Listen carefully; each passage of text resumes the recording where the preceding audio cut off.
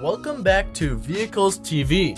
Now, what is automobile tuning exactly? What is it when we talk about tuning? Well, when we talk about this, we usually mean making cars and other vehicles look better, perform better, and handle better.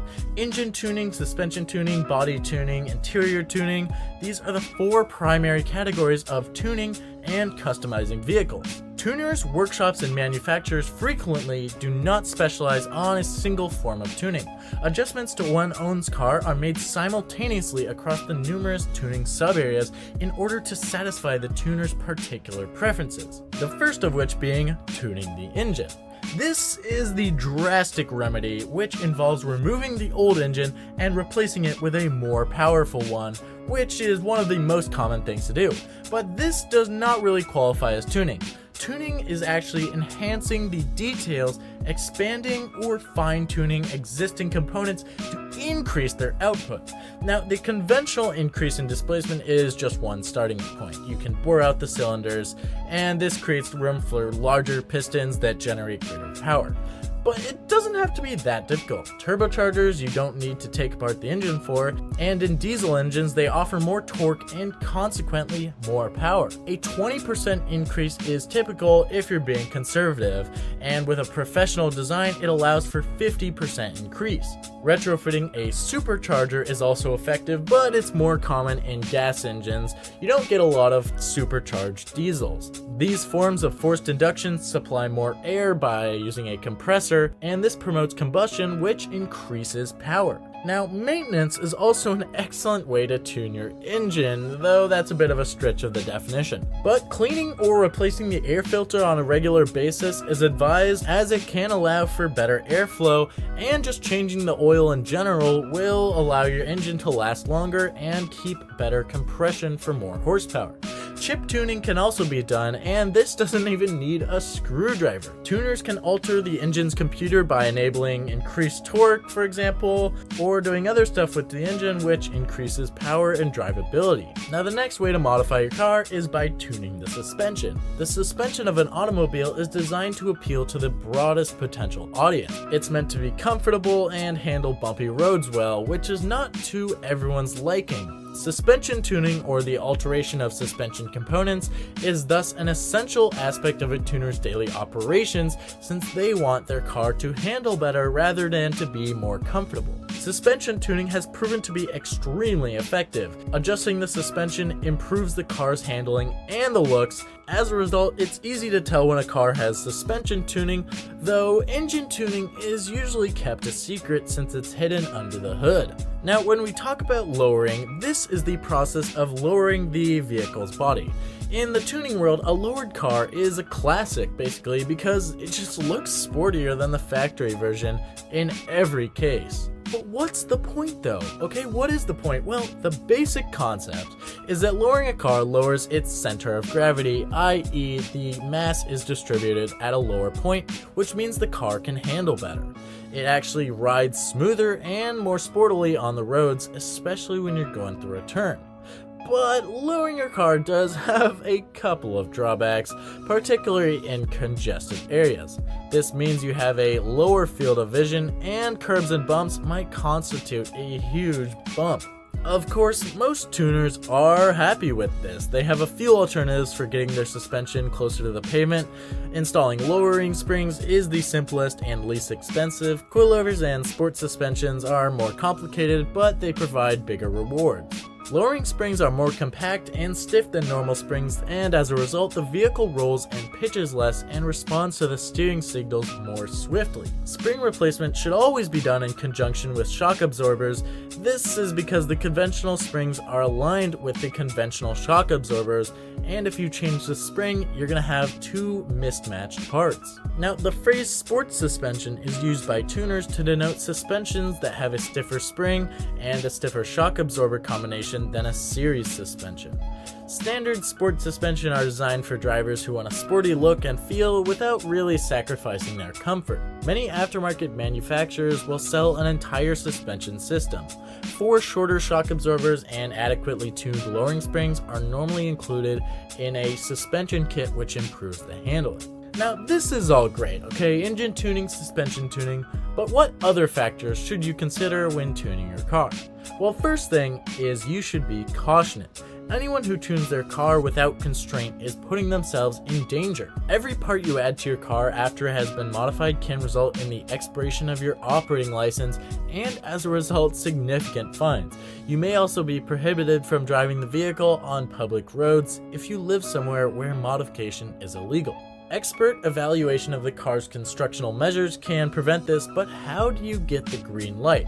A part certificate or an ABE may be useful in this situation. With safely related car parts, a part certificate is usually included. However, this does not imply that the part has been correctly installed, especially if you're doing it with no experience. That means driving your car with this part installed could be a road safety risk. And because of this, it is important to have an installation inspection performed by a competent authority. After installation, the professionals there check the components and vehicle's functionality and see if it was installed correctly. If the test is positive, you can submit the modification inspection certificate to the appropriate registration office, and the changes will be recorded in the registration certificate there.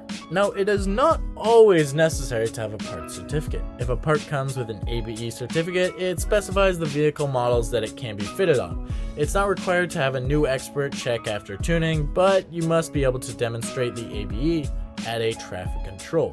The next thing to be cautioned about is that excessive tuning can put your funds for the next tuning meeting or for those much desired trendy aluminum rims at danger, because when it comes to unlawful tuning, the state is serious. But what automobiles are the most suitable for tuning? This is maybe the most important question. Well, this is actually an extremely challenging question. It's really impossible to answer with a simple ranking list. Tuners' preferences are far too diverse, and they also are subjective. Professionals are experts in a variety of models, of course. The language you use and the people you speak with will have an impact. As a result, German automobiles are more popular in Germany, French cars are more popular in France, and Japan has its own vibrant automotive culture. However, there are a few criteria that you should follow. If you want to modify your car aesthetically, German models are preferred because they come looking the best. There's a vast choice of wheel rims, seats, and spoilers, for example, for the popular manufacturers like Audi, BMW, Ford, Opel, and VW.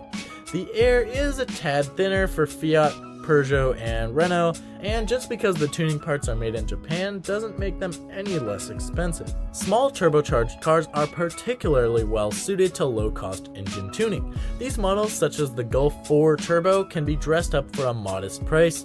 Popular models include the Mazda MX-5 Miata, Toyota Supra, and BMW N54 engines. But there's many more specialists, many viewpoints, and that's why the tuner community's straightforward recommendation is to just tune the car that you like the best. But where do you get tuning accessories and parts? This is something you should probably think about before you buy your car. It's best to hunt for the proper accessories for your own tuning car in a tuning business that specializes in tuning. Of course, you may look for deals on eBay classifieds as well, but when it comes to your own safety, you should know who you can trust. Furthermore, the product selection is extensive and sometimes complicated. It's helpful to have a flexible dealer on hand if a part needs to be returned due to improper assembly. In addition, some parts also require a part certificate or general operating permit, so it's comforting to learn that this is included in the delivery. Tuning shops online. Anyone who makes an internet purchase should exercise extreme caution. The officials warn that inexpensive copy parts are available, particularly on the internet. Reputable vendors supply products with all of the required certifications and permissions. Even test reports, according to the officials, might be falsified. Now, what does a tuning workshop entail? Now, obviously, you can perform a lot of the tuning yourself. Minor paintwork, foil wrapping, and windscreen tinting are examples of these jobs. When it comes to engine tuning or suspension and bodywork adjustments, though, you'll kinda need expert knowledge.